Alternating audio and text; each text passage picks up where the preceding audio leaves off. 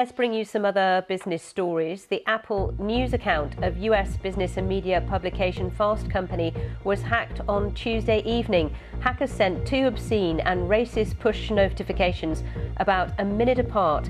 Fast Company said it suspended the Apple news feed until the situation was resolved. Airlines have cancelled over 2,000 US flights, and some Florida airports have halted operations as they brace for the impact of Hurricane Ian.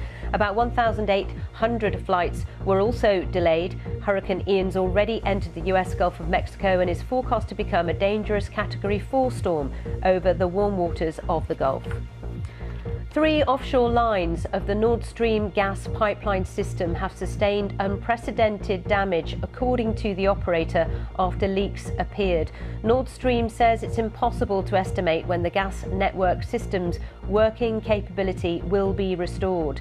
Dutch and British gas prices rose this morning on this news, showing concerns over the security of Europe's energy infrastructure.